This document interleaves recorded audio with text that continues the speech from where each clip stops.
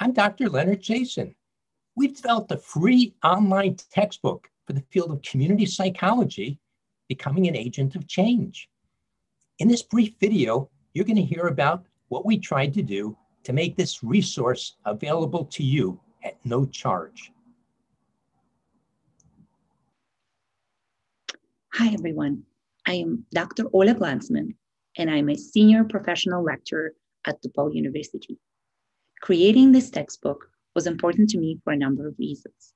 First of all, as a community psychologist, I truly believe that knowledge should be free.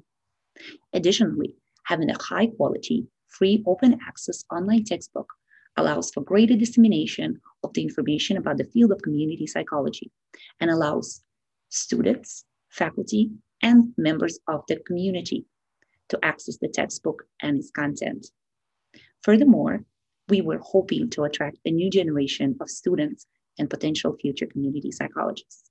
As a team, we had to think through how to create a unified vision and a functional, cohesive volume while doing so in a manner that is both logically feasible, financially viable.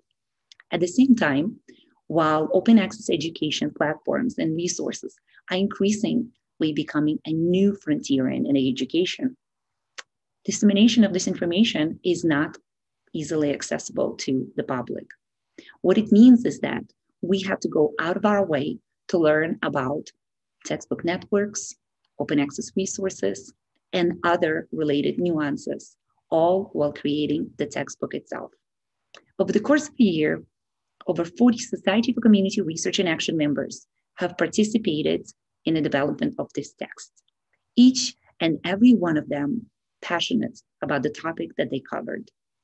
I could not be more proud of the team that I was a part of and of the textbook that came out of this collaboration. Hi, I'm Katie Granian, and I'm a current graduate student at the University of Chicago's School for Social Work Policy and Practice. As an alum of the Community Psychology program here at DePaul University, I was drawn to this project because of its emphasis on a bottom-up approach. Throughout each of the project's phases, students provided critical knowledge and feedback on what an ideal textbook is for them. Their responses included things such as accessible language, the use of photography and real-life examples, the incorporation of quiz questions to gauge understanding, and interactive features like the ability to highlight and watch videos. The student feedback was also used to make informed decisions, such as what platform we would use and our funding sources. Our funds enabled us to hire an undergraduate student editor and to disseminate the textbook. Our continued effort to both evaluate and receive feedback on this book provides students and professors reassurance that they have a high-quality educational resource to use in their classroom. Hello, my name is Ted Bobak. I'm a fourth-year graduate student in the Community Psychology program at DePaul University. As part of the doctoral curriculum, students are required to engage in a fieldwork project.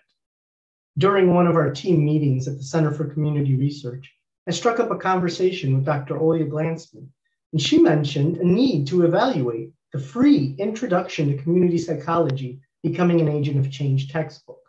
It just so happened to be at the same time that I was looking for a field work project to partner up with. I also remembered that as an undergraduate, textbooks were very expensive. And I also saw it as an opportunity to expand my knowledge about community psychology, which is the field that I'm studying. So I obviously jumped at the opportunity to perform an evaluation and flex some of the skills that I learned in graduate school. I stayed on after the evaluation and created the lecture slides, and I currently manage the email account for the textbook. Very briefly, let me read a couple questions that the students were asked in the surveys that we gave out. How much did you learn about the field of community psychology from this textbook? 65% said a lot, and 30% said a tremendous amount. How satisfied were you with the content of this textbook? 50-50 split, satisfied and very satisfied. Did you find the textbook to be user-friendly to navigate, such as glossary terms, links, etc.? Over 75% said definitely. Would you recommend this textbook to be used by others? 75% said definitely yes, and Almost 20% said most likely.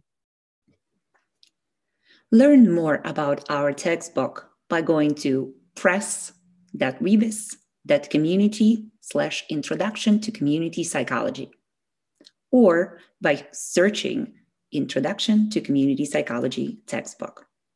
We hope you enjoy it.